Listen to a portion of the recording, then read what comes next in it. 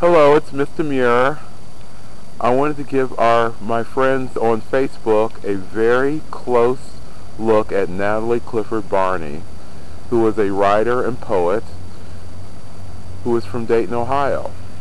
And if you Google her name, you will find out all the information about this icon from Dayton, who lived in Paris, France, and she's very fair.